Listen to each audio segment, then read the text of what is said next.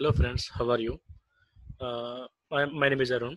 Today I'm going to discuss about how to find LCM of a given two numbers in Java. So LCM stands for least common multiplier. So LCM stands for say least common multiplier. Say if you take 50 and 60, what is the LCM? 300 is the LCM.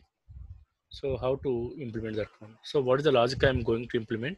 I know in a mathematics one formula is there. What is that?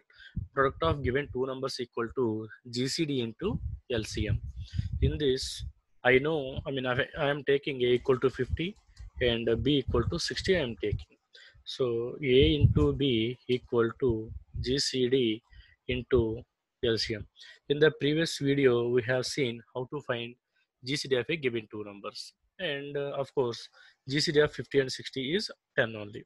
So A into B 50 into 60 equal to GCD of A and B is 10 into LCM. Now LCM equal to 50 into 60, how much? Like 3000. Say 50 into 60 by 10. Now you will get LCM equal to 300. So this is the logic I'm going to implement. For finding of GCD, any logic you can take. So I discussed in the previous video.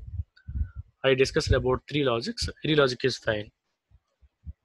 And first, let me already I have taken one class LCM demo. In that I have taken one main method. So let me create one object for scanner class. In that, let me take system.in, and the scanner class will be available in util package. So just I'm importing, and let me display one message on the console. Enter any two numbers. Okay, and one more thing. Let me expand the screen, and integer a equal to sc dot next integer, and integer b equal to sc dot next integer. That's it. So let me find out GCD of a given two numbers. Just I am taking one for loop here. Integer I equal to 1, I less than or equal to a, say I plus plus. Let me take one dummy variable, say integer g equal to 0. If a mod I equal to 0 and b mod I equal to 0, then I is the common factor of a. So g equal to I am taking. In the next time, what will be happen if I get any big, greatest common value, then I will hold into, I'll put into g here. Once loop is completed, then what will be happen? In g will have greatest common divisor, so GCD will have. Now, how to find the LCM value? No, very simple. Integer LCM equal to a into b by g. You have to put it. Then you will get LCM value. System.out.println. So what is the value?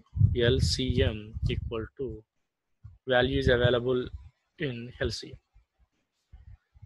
Let me check whether it is working fine or not. So I am giving 50 and 60. LCM equal to 300.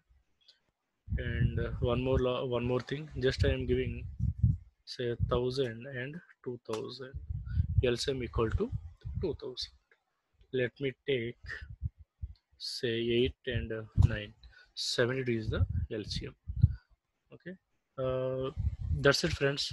And if you have any questions, please let me know in the comment section. And thank you so much friends watching my video.